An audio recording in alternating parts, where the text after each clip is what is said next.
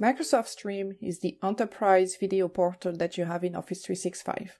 In this video, we are going to create a group channel, where we're going to add our new created group, which means that only the people within this new group will be able to watch videos from this channel. From your Office 365 homepage, assuming that you have a Stream license, click on the Stream tile, and we are now on the Stream homepage. To create a new group, click on Create, and then choose Group. Give your group a unique name. Note that this is giving a group email alias, because this will create an Office 365 group in the background. Give it a description if you want to. And now it's time to choose the access level. Use the drop-down menu and choose if you want this to be a public group or a private group. We'll choose a private group.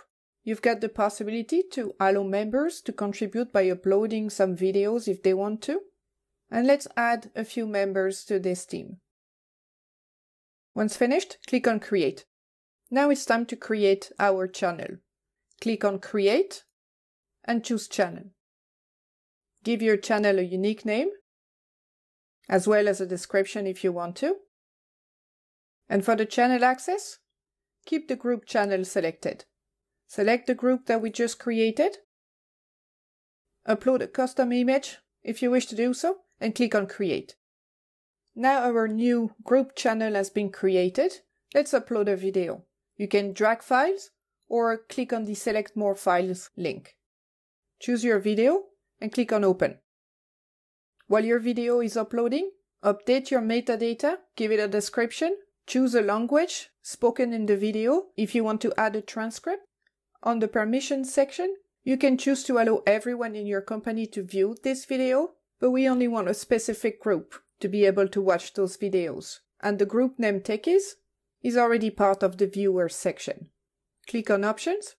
Here you can allow people to comment on those videos, create a transcript file, or even add a subtitle file if you have one. Once happy, click on Publish Now, and the video has been published. Let's go back to the home page. If I scroll down a little bit, I can see that the new channel has been created and the video uploaded as well.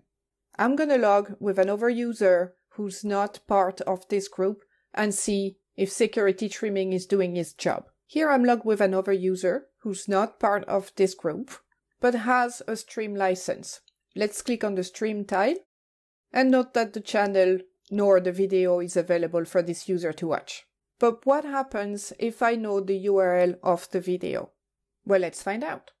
I'm going to paste the URL of the video directly and see what happens. Well, security trimming is doing its job properly. Thanks for watching.